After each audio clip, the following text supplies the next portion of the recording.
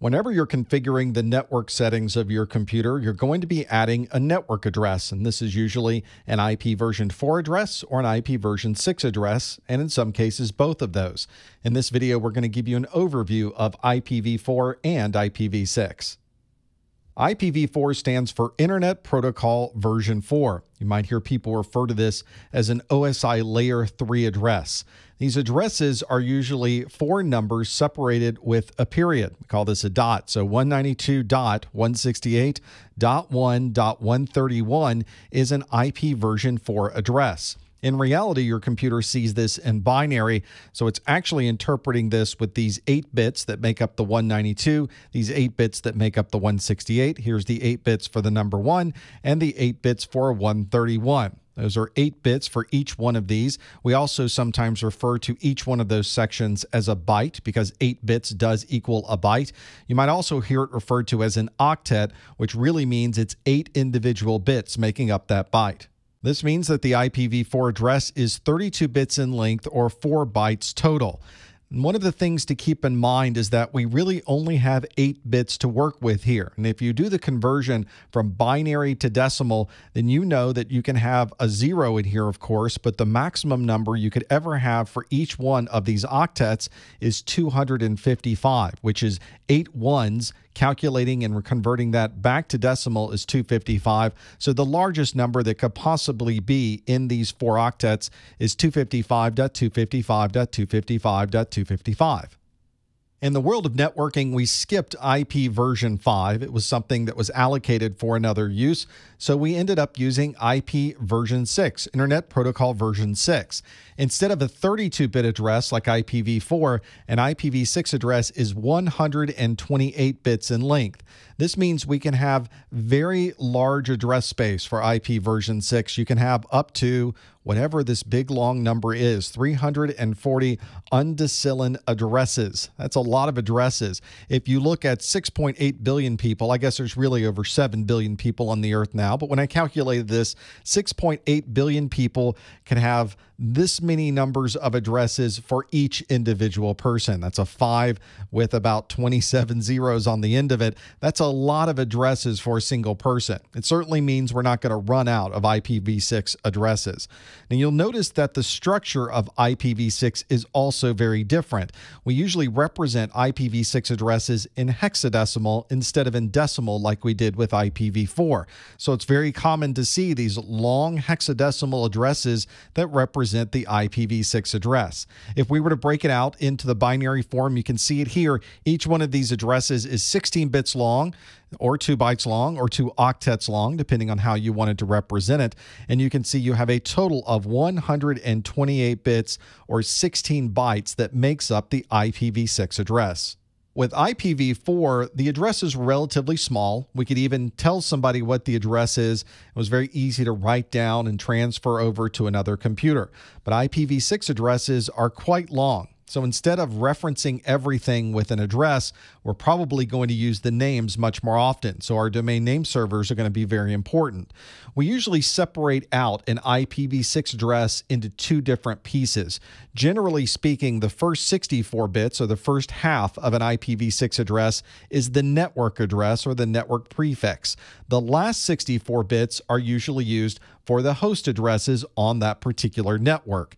So whenever you're looking at an IPv6 address, you can usually separate it right in the middle. On the left side is the network address. On the right side are all of the host IDs.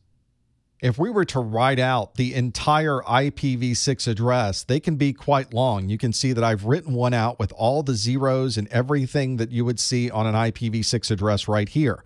Fortunately, there are a number of ways to abbreviate or compress the address down to a much smaller size that makes it a little bit easier for us to manage and deal with in our human minds.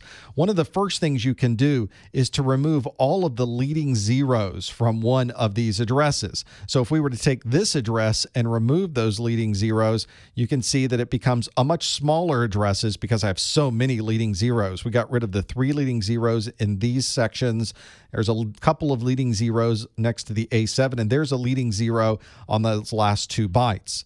We can also compress this even further by abbreviating sections where there are multiple zeros. So if we have two or more groups of zeros, we can abbreviate them down by specifying simply a double colon. So you've removed this section, and this section, and completely added a double colon to replace that with. So now we have a much smaller address. Now that we've removed the leading zeros and gotten rid of those multiple groups of zeros, we finally have an IPv6 address that is much smaller or much more compressed than the original address we see here at the top. Let's do that compression again and see if we can really get the hang of this. Here's an IPv6 address that we have. Again, the first step should be to remove the leading zeros. And we have quite a few leading zeros. There are some in front of the BB0 here. Of course, all of these have leading zeros associated with them. This 2 bytes of 00A0, we can get rid of those first 2 zeros, and we can get rid of the 3 zeros here in the last 2 bytes of the address. Now the next step would be to find a place where there are 2 or more zeros next to each other, and we have a group of 1, 2, 3, and 4 zeros here that we could remove completely from this address and replace it with a double colon. So now you've really gotten rid of a lot of things right in the middle and compressed the entire address down to be this small. That's certainly a big difference compared to the original address here at the top. As you can tell with IP version 6, you can have many addresses available. In fact, this is one of the biggest problems with IPv4 is there's a limited number of addresses that we can use in an IPv4 network. To address this shortage of IP version 4 addresses, we created a set of addresses that can be used privately within an organization that would not be routed over the internet. We call these private addresses or RFC 1918 addresses, and we came up with 3 separate ranges that we could use in our organizations so that we can limit the amount of public addresses that would be used in the world. These ranges are listed here. This first range we generally call the 10 dot network, because the entire range starts with 10.0.0.0 through 10.255.255.255. That means that we have over 16 million total addresses that we can use in that single range of IP addresses. If we were to write this in CIDR block notation, we would call it 10.0.0.0/8. We'll talk more about CIDR block notation in the next video. If we were to write this in decimal, the subnet mask would be 255.0.0.0. This means that if we're using the first 8 bits as the network address, that means the last 24 bits can be used for hosts. The next address is 172.16.0.0 through 172.31.255.255. This is a total of just over 1 million addresses in use, and if we were to write this out in CIDR block notation, it's 172.16.0.0/12. That means we have 20 bits available for hosts.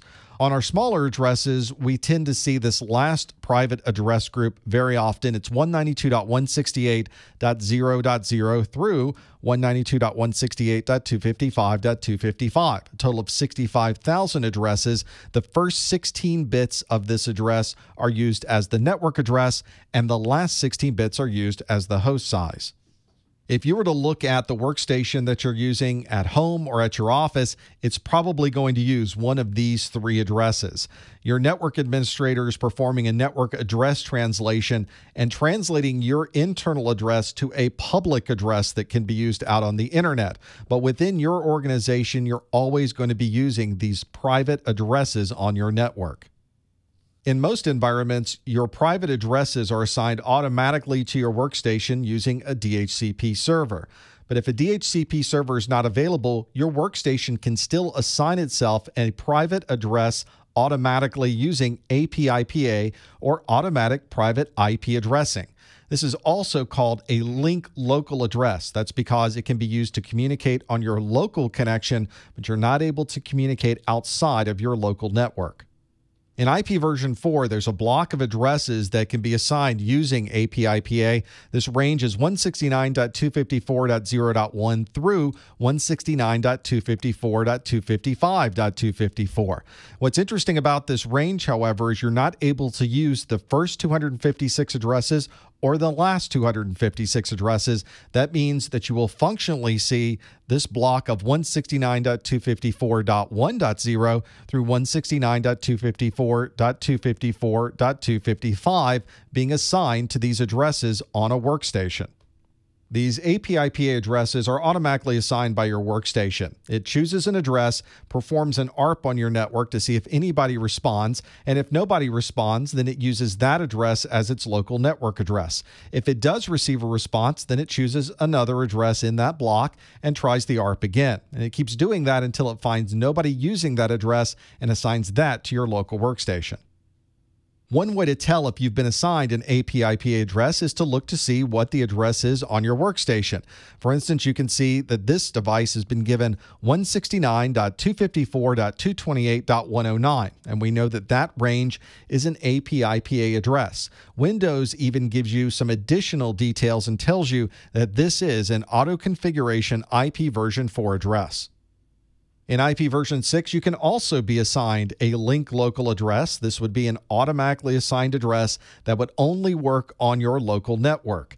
In IPv4, a link local address was optional, but in IPv6, every interface is assigned a link local address. So you may see multiple IPv6 addresses assigned to a single physical interface.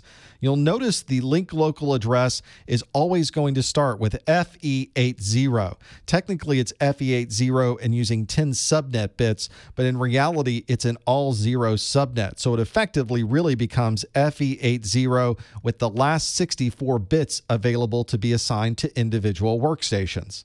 These last 64 bits are also often calculated using the MAC address of a physical interface. That way, this link local address can be calculated, and because every MAC address should be unique, every link local address is also going to be unique.